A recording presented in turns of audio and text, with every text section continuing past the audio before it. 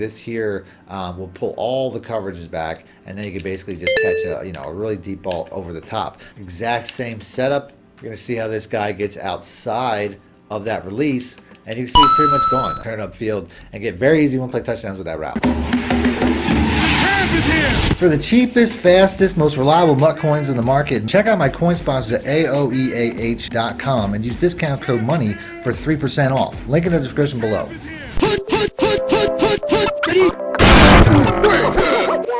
Here we go!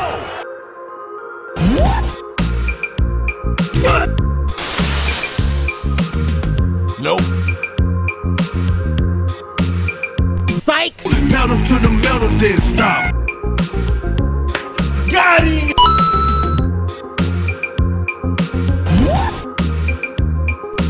What? Then stop.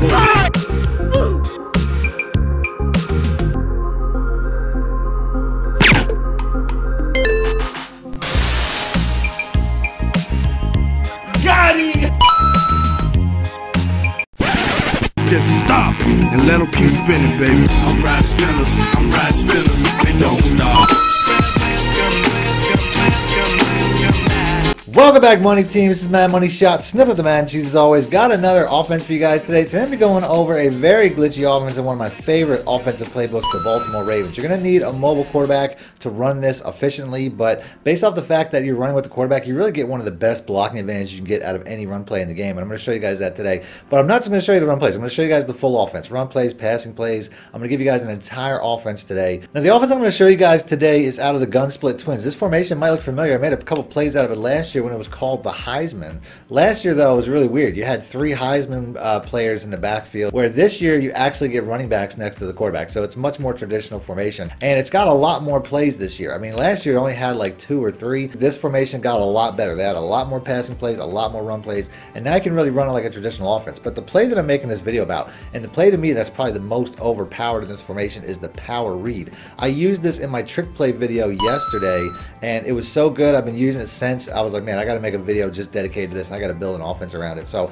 if you guys want to see more videos out of this offense, or maybe a gameplay with this particular offense, because that's kind of what I'm plotting on doing, because I've been using it a lot. It's really fun. Hit the like button, let me know in the comment section. Other than that, let's go and let's get right into the audibles. Now, like I said, the power read is the main play. You can see I average over 13 yards a carry with this run, but the 3 main plays that I'm going to use the most are going to be the power read, the shovel option, which I just mentioned. Like I said, I put something out from this similarly last year, and probably the halfback slip screen, the PAF slide. There's no real run play going in the opposite direction. All the run plays are kind of going to the right, so passing is pretty much the only option. That's why the PAF slide is going to be important. So these are going to be the 4 plays. If I were to pick a 5th play, I like the post halfback corner. That's a really good play when it comes to man coverage especially, so we'll just pick that. Now, as always, this video is brought to you by my coin sponsors at AOEAH.com. If you guys want to get your MUT team up and support this channel at the same time, all you have to do is check them out and use discount code MONEY to get 3% off. It's always guaranteed to be the cheapest coins on the market. It's really about these 2 plays. The power read is an inside run, even though in the diagram it looks like you can go outside with the running back. I'll show you what happens when you do that. It never really works out.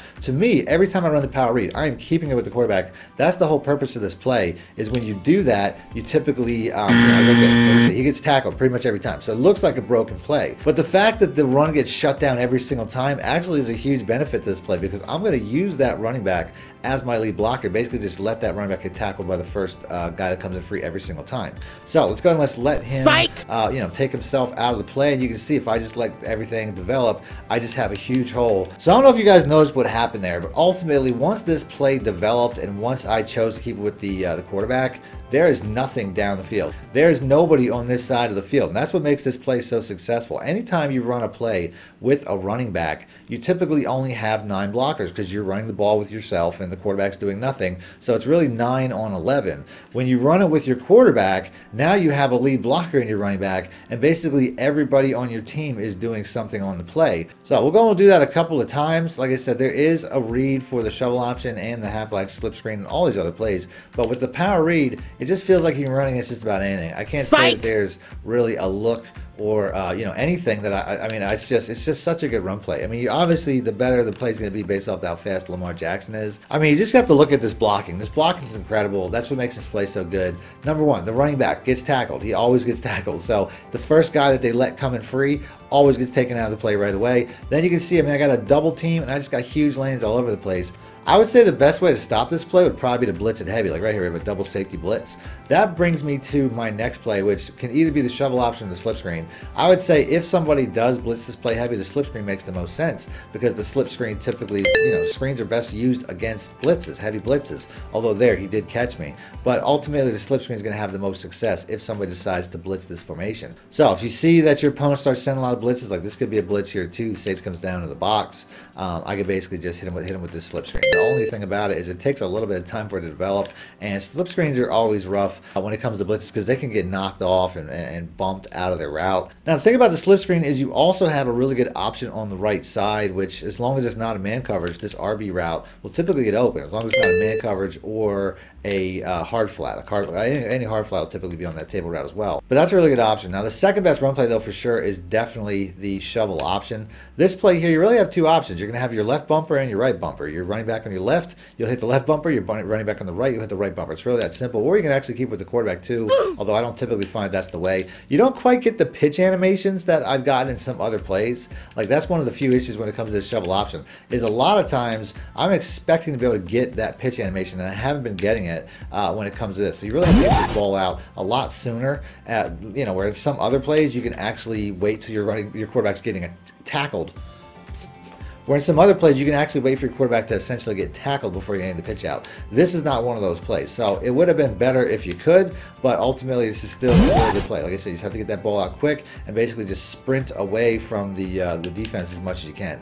But you can see even there, like that was not a good pitch. I got the bad pitch animation where essentially the running back like stops to catch it.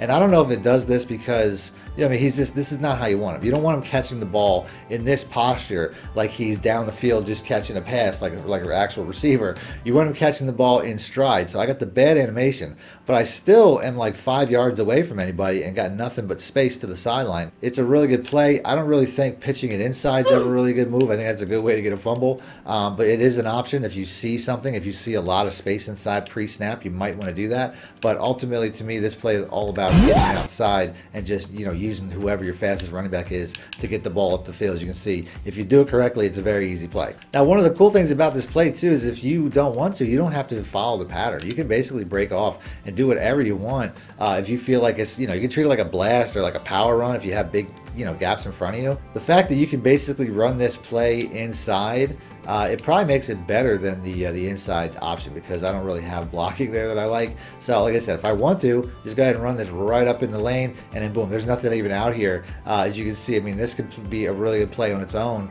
even without the pitch. And I like that. I like the fact that it doesn't have you on rails. It lets you do whatever you want. And based off the fact that I was saying you don't really have a good running option to the left, this might be the best one because you can go wherever you want. So if you see your opponent over shifting to the right side or something like that, you could always take this play and run it around to the left. So if you see your defense over shifted like this, where you have, basically the entire defense, I said earlier, I might have spoke too soon, you don't really have a run play to the left. Well, I guess you do in the shovel option, since you can pretty much do whatever you want and just basically use Lamar Jackson's speed and get to the edge and have big plays. You need a good quarterback. You need a fast quarterback to run this offense. Now, when it comes to pass plays, typically all the pass plays are going to be the left side, which is going to be something that's going to catch your opponent off guard as well. The PAF slide is a really good play. This here, you got two routes. One, I'm really only looking at two, I guess. There are some one-play touchdowns, but I'll probably just have that on my Patreon, my Join Now community tab. But as far as the pass plays go, you really just were playing Andrews versus Dobbins. That's really my only look. You got a high-low route. They're pretty close to one another, and you pretty much just choose. Now there, I probably should have waited for the deeper route. The deeper route is probably the option. But we'll go and we'll do that again. So let's go ahead and let's run this. Like I said, I don't really look at too many other routes on this play. Like I said, this here, pretty much just going, Andrews is going to be the read 9 times out of 10. He beats man, he beats zone. That's pretty much why, where the running back only beats zone. So that's why I'm pretty much looking at Andrews the whole way. As you can do again right here. Like I said, the rest of these guys really just pull back coverage, and he's pretty much always going to be the option. The running back was open too. That's the thing about this play. Pretty much both of these players are going to be open. Sometimes you're going to want to keep an eye on the other side, but ultimately I find that, this is not my favorite play. It's something that you might have to do if your opponent starts catching on and trying to jump the routes going in the other direction. But ultimately, I don't find that or Watkins are really great plays.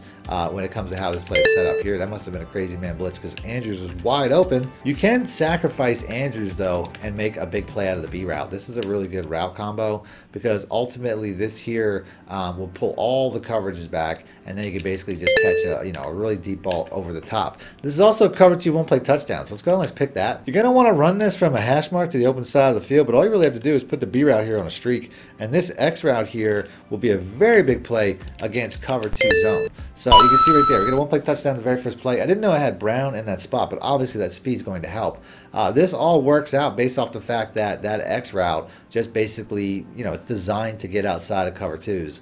So really just putting this guy on a streak is all I really need to do. So that guy's going to pull back the zone coverage. The A route here really helps to pull that cornerback down. You can see there I didn't get a touchdown, but it's still a very big play. You can run this from anywhere, maybe center hash, but you're gonna lose some catch and run space. Like I can run it here if I don't have all that space, and I could still have success, but a lot of times you'll just get caught by the safety that much quicker. So if you want a one play touchdown, you definitely need space, but this is a good play to be run from anywhere on the field. If you do it without changing up that B route, it actually still has success. So, but you can see it's much tighter. The catch is almost contested on that play, but ultimately streaking this guy here is pretty much the way to go. And then, there I actually threw it kind of early, but you can see we're getting big plays pretty much every single time, even when I don't necessarily run the play as good as it can be run. That play can also have success against cover 2 man, so we'll go and pick that. Exact same setup. You're going to see how this guy gets outside of that release, and you can see it's pretty much gone. I mean, it's something that, this route, cover 2s are very similar. So this route here, it's really just something that should be just about any single cover 2. Cover 2 man, cover 2 zone. Anybody's running those two defenses, you can dial this up and run it the exact same way. And you still have a really good check down in the A route. But obviously, why would I go for that when I can basically just, turn up field and get very easy one-play touchdowns with that route. Now, this play can also have a lot of success against cover 4 quarters. So once again, same route. Let's go and pick that. So I'm going to run this from a hash once again so I can get a little more pass lead, but ultimately you can run this play the exact same way. Put this B route on a streak. You will see that the safety will not get pulled back this time. He'll get pulled forward with that streak. Now that's all I really got to do. This X route here will eventually get past this cornerback because he doesn't really get hands on him. It's almost like a man coverage, but they don't do anything to alter them. You don't chuck them. They don't, press them at the line. I'm sure my speed advantage with Hollywood Brown helps, but that's not really what's making this play happen. What's making this play happen is the fact that these zone coverages, they just don't really cover like they're supposed to. Let's just put it that way. These are zone coverages that are like half between man and half between zone, which means that they're always have to be ready to switch off. And this route here, I don't know if they think they're going to have to switch off, but they never really get over top of it. There's a lot of routes where cover 4 quarters does, but this is not one of them. Lobbing this pass, by the way, is also very important, as you can see right there. If I was bullet passing some of these, I probably wouldn't make this play. So make sure that you just throw a good pass, and you should be good against any cover 2 and cover 4 match. This has a lot of success against pretty much any man coverage. So we'll go and pick that again. We'll start off with cover 1 man. This play here, I mean, pretty much, the tight end's going to be there again. The B route is going to be the call though this time, as you can see. If you have a fast enough receiver, I could easily get a one-play touchdown against man coverage. But both the crossing receivers are really good, and I feel like even the X route is a good option. I'm going to try to get a one-play touchdown here, though, based on the fact that Watkins might just not be fast enough, as you can see right there, to get past him. But, I mean, this is pretty obvious. We have a lot of man-beating routes on this play, and that includes the X route. If you have a speed advantage at wide receiver, this guy here will get gone. I don't know if I have enough arm strength to really out-throw that cornerback, but you can see it drops into the bucket. You can basically be going with the exact same route. And obviously it'll work against man zero, but let's go and let's do that one time. The only thing that's really going to change here is I probably want to pass block my running backs based off the fact that they don't really do anything on this play because they'll both get covered. But once again, we're going to have the exact same effect with the X route, although here, like I said, hopefully the cornerback doesn't catch up. Lamar doesn't quite have the arm strength that I want, but you can see that he gets the ball out there enough that you can easily, these routes, for whatever reason, even if it gets pressed, that route is a really good play, and it's going to get passed for a one-play touchdown. So at the very least, you're going to have to block the, one of your running backs.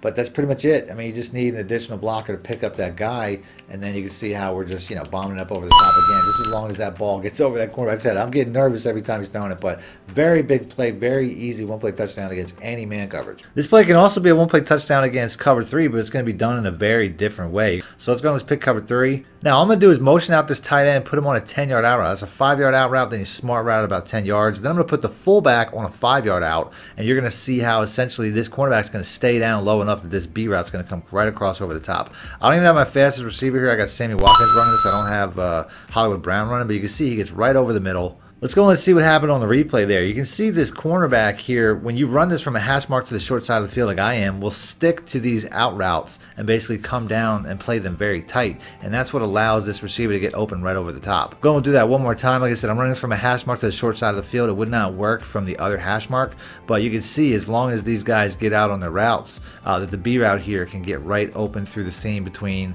the safety and the cornerback. Very easy play. The next play is the post halfback corner. This is a really good man-beating play that I use a lot. So I'm going to go ahead, I'm going to focus specifically on man and pick we'll just pick random man coverage, I guess. So all I'm really going to do in this play is throw to the running back every single time. This is a really good man-beating route. It works every single time. It doesn't even matter who's in coverage, as long as you have a little bit of a speed advantage, I should say. But ultimately, the Y route here, as long as you wait for him to get outside, bullet past the outside, he pretty much always makes the play. That was actually really good coverage there. But for the most part, it's really just an easy steal of yards. I mean, it works well against zone coverages too, because this is another play that just, gets really deep. I mean, if you run against a zone coverage like I am now, just put the X route on a streak and that Y route will get open because that zone chuck, number one, typically doesn't get off. And you can see there, I don't even think I was in bounds. You can motion this guy out too, so man or zone, that's a good option. He'll get to the sideline a lot quicker, and he'll get open even easier now. As you can see, he just has a lot of outside leverage. Like there, that was a cover 3, where, basically you'll see he gets open outside very easily. I mean, you don't even have to put that guy on a streak, to be honest with you. He's going to get pulled out of the way regardless. So let's just run like this, and then you'll see, like I said, the Y route here is just going to be in no man's land against pretty much any coverage. Like I said, because that zone chuck is really going to stop. If you watch the guy in front of B, he zone chucks the B route, and that basically gets him out of position every single time by giving up his body. So it's something I can just basically take this instantly. By the time he gets off the zone chuck, I'm already down the field. So that's it. That's the vid. If you guys want to see more out of this formation and more out of this playbook, hit the like button. Let me know in the comments section. Other than that, thanks for watching, man. My shit out. Need more help or just want to show your support? Then head over to my Patreon and join my team, where you can get exclusive content like ebooks and bonus plays, as well as early access to my vids and more. Link in the description below. Thank you.